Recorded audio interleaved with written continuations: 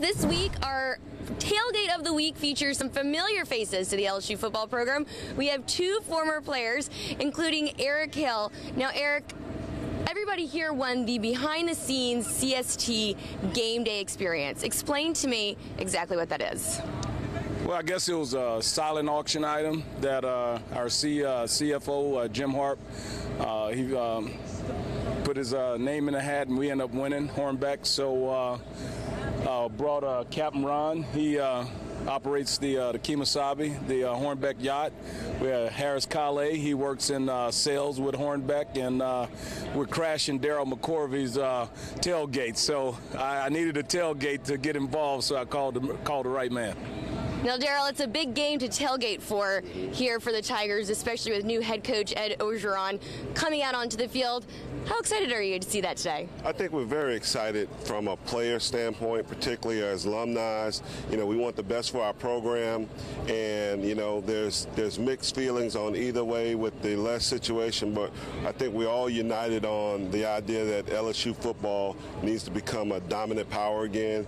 And Coach Ogeron is also a former player too, so he has a lot of support amongst the alumni.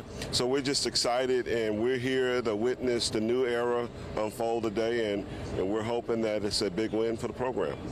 Lots of excitement here on campus. Got the tailgate. It's also homecoming, which, you know, we've got a lot going on here so far at LSU this week. So Harris, it's also kind of a homecoming for Coach Ogeron, and you all are from the same neck of the woods. How excited are you to see a Lafourche resident up here? Pretty excited, and I think I can speak for most of Lafourche Parish that we're excited to have Coach Ogeron come back as a head coach, and we wish him the best of luck. Now, will you be doing any type of translating, maybe for your buddies here, the fans in the stand, you know, if they don't maybe get that Coach O accent? We do have a distinct accent. I don't hear it, but a lot of people say we talk different, but I can understand them perfect. They don't think you talk different at all. I can see it. Okay, now, Daryl, you have this RV each and every Saturday.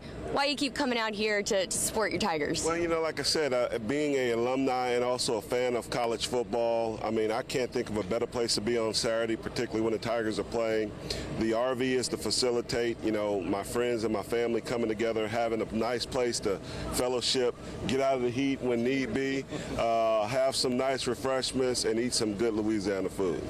Okay, sounds like a great day out here. Now, we're not going to leave Captain Ronnie out. Captain Ronnie, how excited are you to be able to do this behind-the-scenes CST experience and read on the Tigers? I was very excited to get a text message this morning because normally I'd be out catching tuna today, but if I can't catch tuna, I want to catch the Tigers here in Baton Rouge.